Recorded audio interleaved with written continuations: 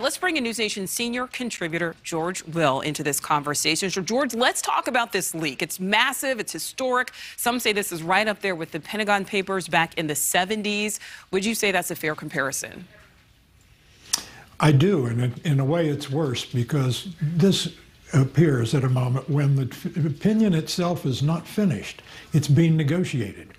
And the negotiation is the way by which various justices move the opinion and condition the terms of the opinion in order to get their vote. So there's a process underway here, and the process has been short-circuited by this, because it's hard to see how you go back and resume the negotiation when a very detailed 60-some page, not counting the appendices, 60-some pages of opinion have been carefully written and published. You know, and what about Watergate? Does that come to mind as well, you know, with this size of this leak?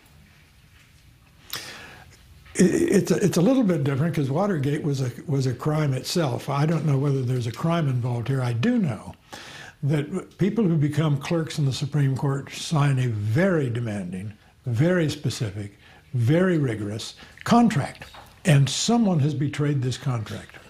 Well, you know, the Supreme Court, of course, historically very private, is a very private institution. Does this hurt the High Court's credibility? Unquestionably, it drags the court into the political scrum and rubs some of the polish off it. The Supreme Court has no power of the sword, has no power of the purse. It has only the power of its persuasiveness. It has only the power of its prestige, and that is fragile. That is perishable. And when episodes like this happen, and people look at the Supreme Court and say, well, it's just another group of people fighting fairly sometimes and unfairly others for their particular political agenda, it's bound to diminish the court and bound to tarnish the court. You know, and before we let you go, George, we do know this isn't the first leak that's come out of the High Court. We mentioned it ahead of Tom's piece there. Tell us about what happened about a decade ago. And which one are you referring to? The one in 2012. I'm sorry, I don't know which case you're referring to. The Affordable Care Act. So I may have my year wrong. Oh, the Affordable Care Act, yes.